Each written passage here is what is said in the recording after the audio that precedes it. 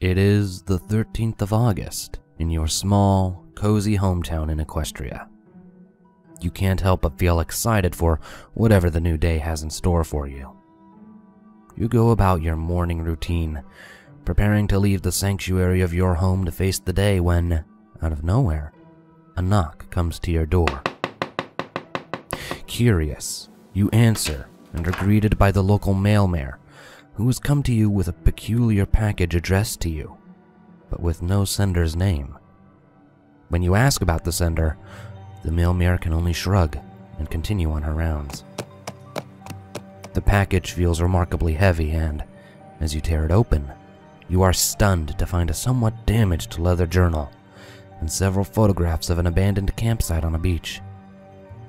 Among these photos is one of your cousin, Morning Mist, who is an archaeologist and explorer of sorts.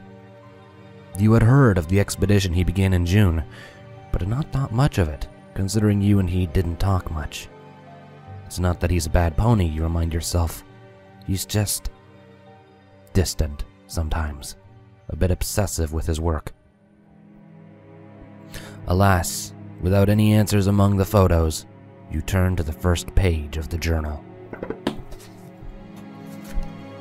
3rd of June. I must admit, now that I'm here, this island is not at all what I had been expecting. Despite the explorers that discovered it painting it as a wondrous and yet frightening place, I felt perfectly at ease here since we made shore. It isn't as wondrous as they claim, and it is by no means frightening. Regardless, we found a suitable place to moor our boat and have set up camp by a freshwater river at the edge of the island's main forest. We are making plans to begin our journey to the old settlement that brought attention to this island in the first place.